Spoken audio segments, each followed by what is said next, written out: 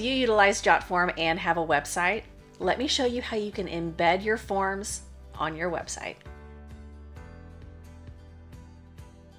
Hey Jotformers, welcome back. I'm Kimberly, and as you can see, I'm currently on my desktop, but I'm not in my dashboard.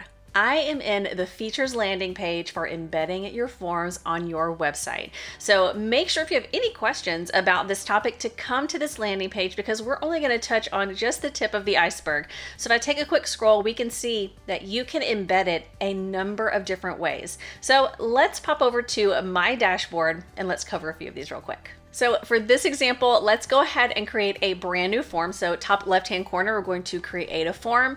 And for this example, I'm going to start from scratch on the classic form, and I'm going to pull in just a few elements. So let's do full name, email, and maybe the phone number. Perfect. Now, in order to embed this on your website, we're going to head up to that top right-hand orange button, publish. Then over on the left-hand side, we have embed, and we have a lot of different ways to embed. Now, if you're looking for just a really simple way to embed your form into your website, we can always utilize that very top option, which is going to be embed.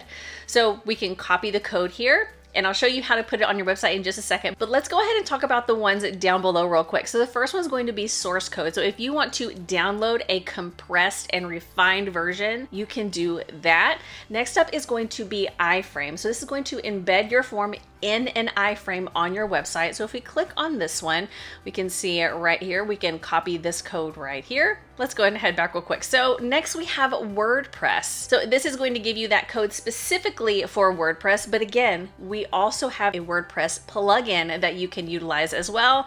Next we have a feedback button option that we can embed. We also have a pop-up that will pop up as your form on your website, or we also have a lightbox option. Now, let's go ahead and test out this embed code at the very top, because this is going to be the most simple option for you. So right here, we're going to click our copy code, and I personally use Wix, so I'm going to show you how to do this, but again, it's going to be very similar on any website builder. So I'm already in a blank page, so over on the side, I'm going to choose plus, then we'll choose embed code, embed HTML, and all we need to do is paste in that code that we copied, and here is our form.